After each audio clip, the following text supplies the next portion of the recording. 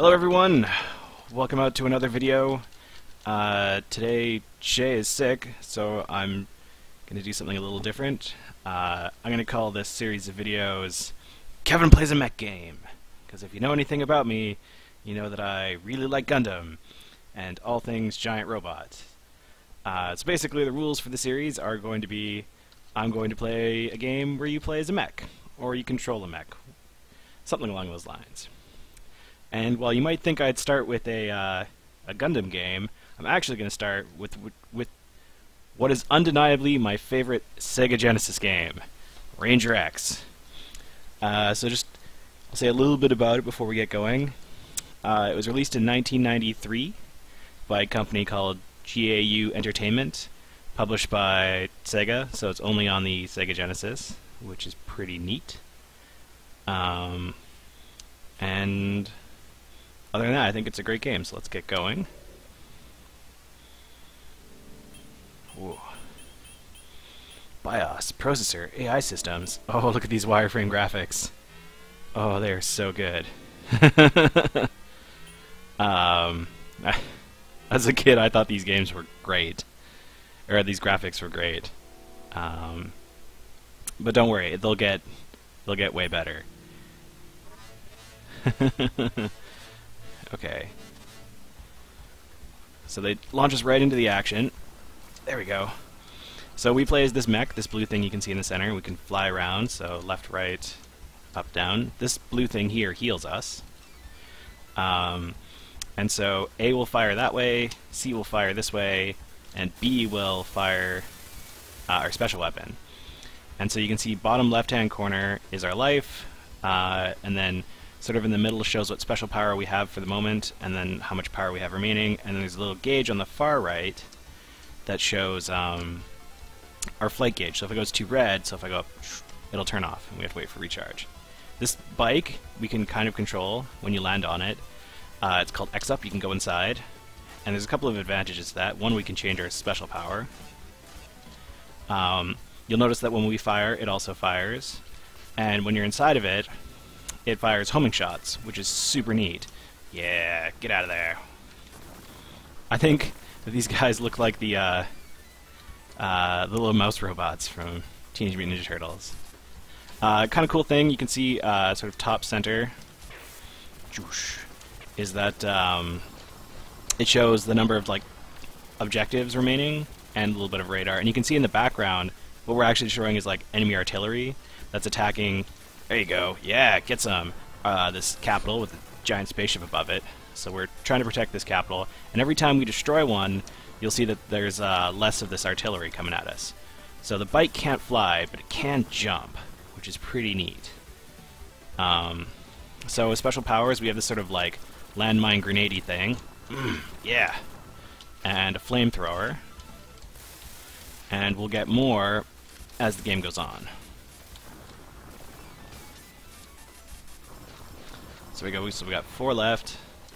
I like to stay on the bike when I'm zipping along the dunes because it's super fast. And then those guys fire missiles, and the missiles can be destroyed by this guy's lock-on thing. And then when they're closed up, they're invincible. And oh, I should have switched weapons.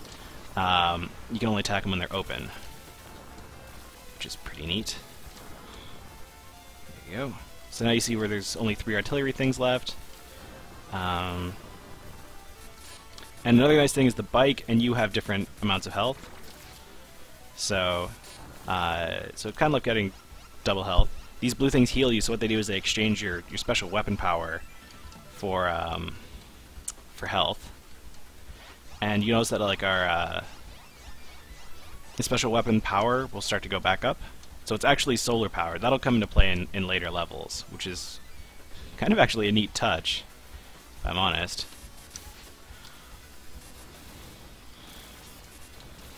Oh, out of my way, Teenage Mutant Ninja Turtle mouse things. There we go. Whoosh. And then only 2 left. And so the way the game works is there'll be a number of stages, and at the end of each stage is a boss fight. And it actually has pretty cool boss fights, too. Let's see, he's invincible until we get up in the air. There you go. And 1 left, and he's right there. And now we fight the commander. You can see him drop down in the background. That's so cool.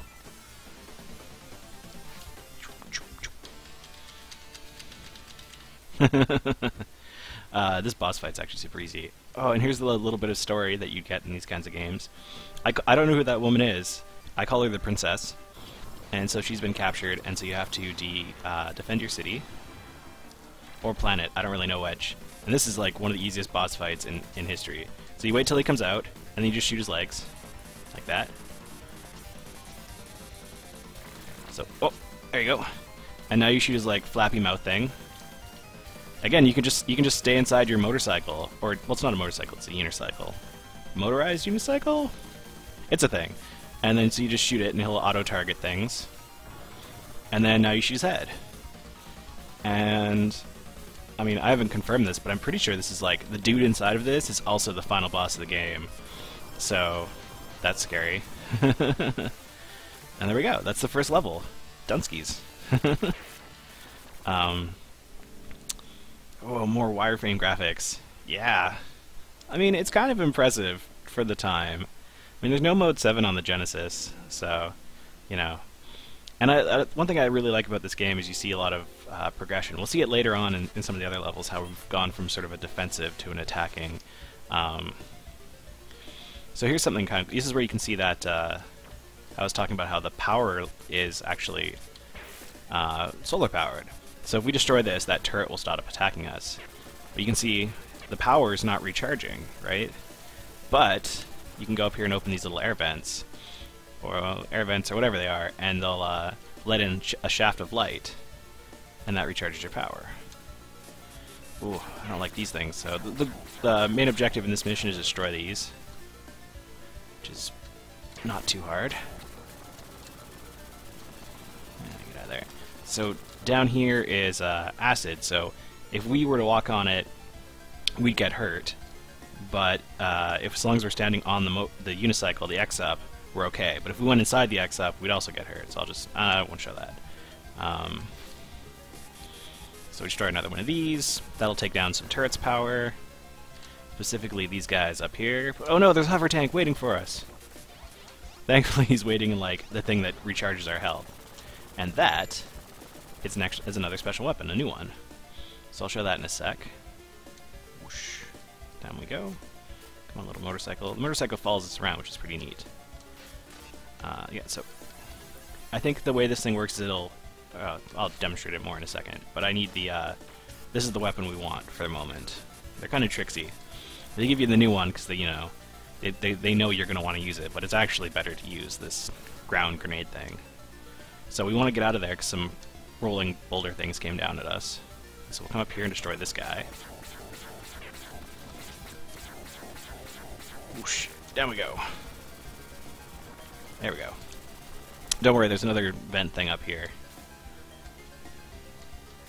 So we want to take down the power to that turret, but then these like weird like worm things come out of this stuff that we shoot. But thankfully, if you see, they're attracted to the light. They're like moths, but it also damages them. Otherwise, you can shoot them for a really long time, and it's hard to kill them. So this is why we want the grenade thing, so we can just do some of this. And now we'll come down here, take out this guy.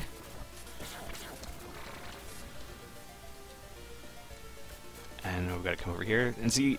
Kind of a neat thing is this game plays by the rules. So if you'd get hurt by something, enemies will get hurt by something as well.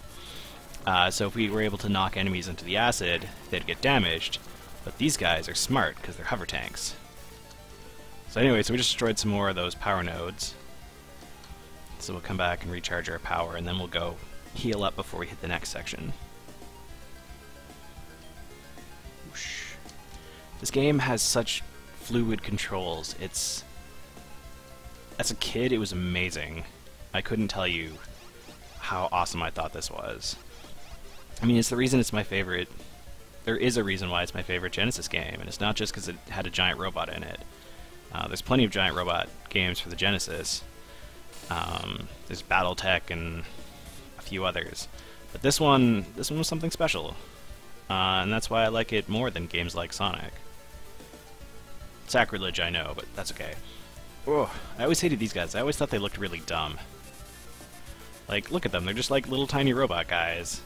I mean, it doesn't even look like they have guns, but they're still shooting us somehow. I don't know. That's just my opinion on those guys. That's whatever. That's neither here nor there. So we need to get through some of this. So we want to let those boulders down so they don't block our way. One thing I used to like to do was trap the, like, wormy guys in between these two vents. So we go, there's one, and there's another. Haha! Suck it. So those boulder things actually have the wormy guys in them too, which is a little unnerving. So we want to try and not let them out. So there we go. Take out this. I think we can even... So we should be able to kick that down. Oh, no, never mind. Can't. Let's just get out of the way of those. I think. Yeah, we should be able to just take out that, and now we can kick it down there, and it might even destroy it.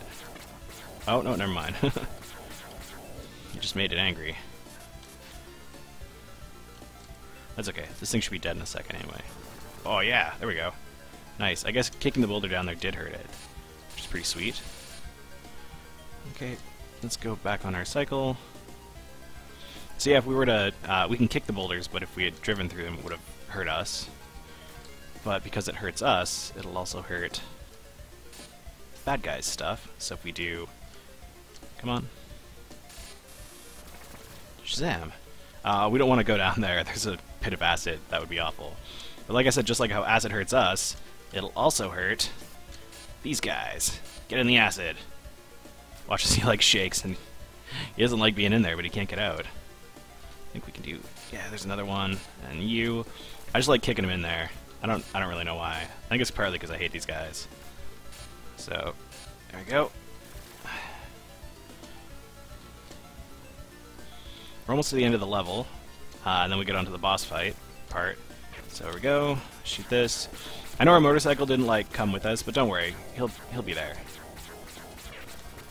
There we go. Oh, down we go. I like to think that the reason we attacked this is because, you know, it was like a mine, but this is also where they hid their forces when they attacked our capital or planet or whatever. Oh. It's a Genesis game. Sometimes you have to make up your own story. Because look, now we're in this, like, underground bunker, you know, place for holding fighters and stuff.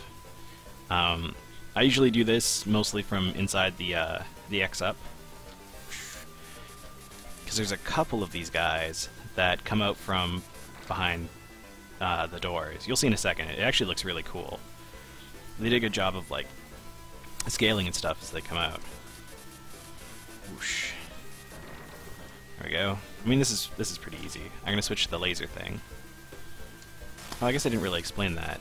So we'll see it in the boss fight because it's the weapon I use for the boss. There we go. Oh, fell into that. Not a big deal. Alright. Yeah, good. Oh, see, here's the boss. He has multiple forms, and so the way this laser works, if I were to hold it down, you see it goes around. And I think on regular enemies, but not bosses, it'll lock on when it hits them. So we want him to, yeah, fire his laser. And now he'll just ram into us. So we don't... There we go. Done and done. First 2 levels of Ranger X done.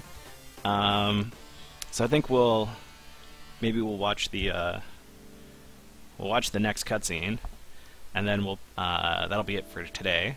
And hopefully you've enjoyed watching Ranger X. I love playing it. We're gonna play through this whole game.